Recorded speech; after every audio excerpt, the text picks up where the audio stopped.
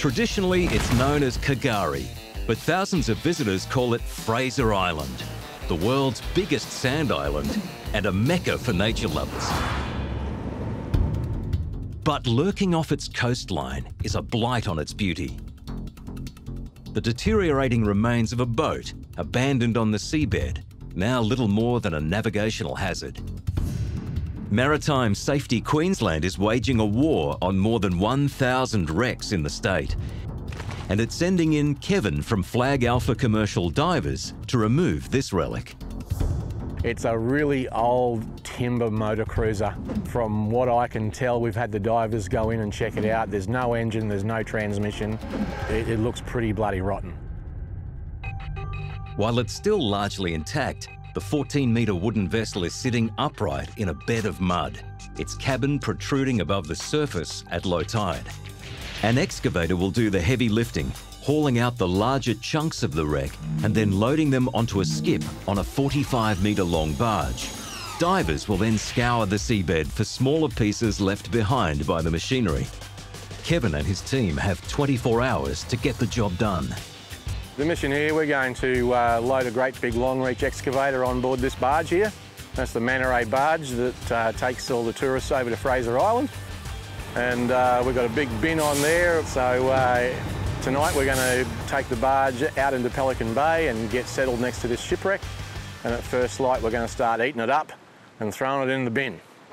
The 280-tonne barge is used to carrying heavy cargo, but the waterway around the wreck is extremely shallow, and skipper Tony is concerned about navigating his way through at anything less than the highest of tides.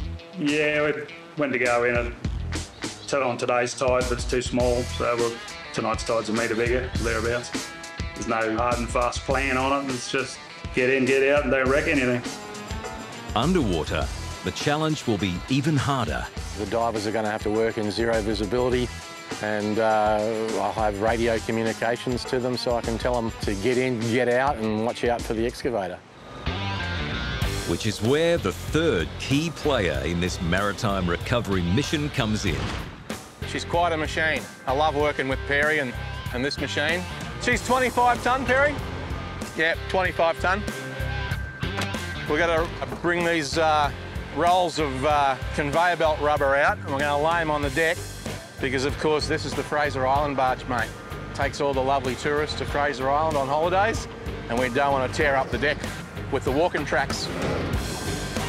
This $200,000 beast, which costs around $1,500 a day to hire, has some equally impressive accessories.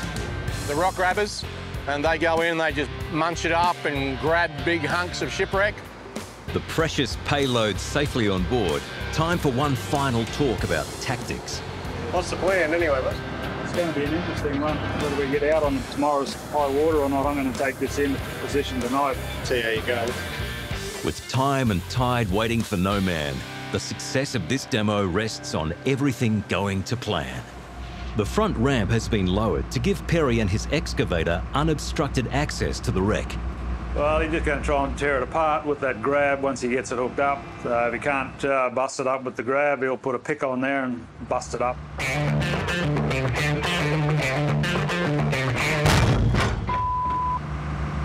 But it's not always smooth sailing when working from a platform that moves.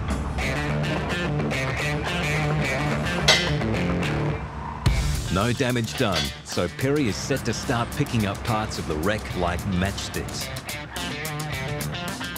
The excavator arm extends out to an impressive 15 metres, and with attachments in place, it's far enough to reach the seabed below.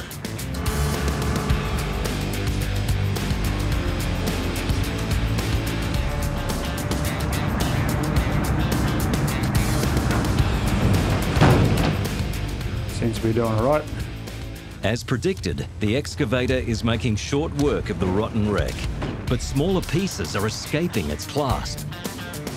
Hey, barely go and pick up all these bits that are floating away, eh? Everything is going so quickly, Kevin and his team of divers haven't made it to the site yet. Nothing visible now, so it's braille. No, I can't see any of it now. We took everything away that's above the water. In his haste to get the job done before the tide turns, Perry has removed Tony's point of reference to the site. Not only is Kevin missing in action, now the wreck is too. Yeah, every time the excavator slews, it moves the boat. I don't even know which way I'm going to go to get it back on station.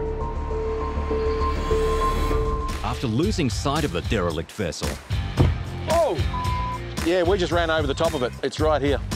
and stumbling across it again, the crew has marked its location with 2 buoys. Give us a reference point anyway. Even with floats marking the last known spot, the crumbling wreck is proving difficult to grab. Still hitting me, so I think it's full of mud. It's been there that long. The bottom's just past. It's a painstaking process, but they're slowly making progress. Let's look at this. There's a good piece coming out. That looked like the refrigerator. We've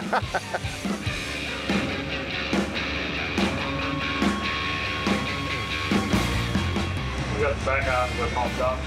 There's still a keel in there somewhere. We're there and then we hit something that's pretty solid. He's onto it again now.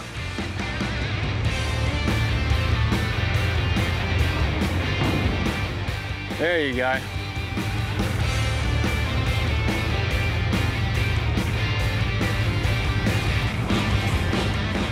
All right, it looks like we've got both fuel tanks and both water tanks. All right, Tony, I reckon that's a wrap, bro. The bin's full. We're not picking up anything more significant there. I reckon we've got, 98% of this boat. Anything else is probably that far under the mud. It won't be visible or able to be retrieved. Yes. I'll lead you out of here on the deepest track, eh? Roger, mate. Okay, roger that. We're out of here. When the mud settles, the divers will return for a final sweep of the wreck's resting place. But for the barge and its hefty cargo, they're clear just in the nick of time. Tony said that he skimmed off a sandbar there a couple of times, and, that just takes the barnacles off for him, that's all.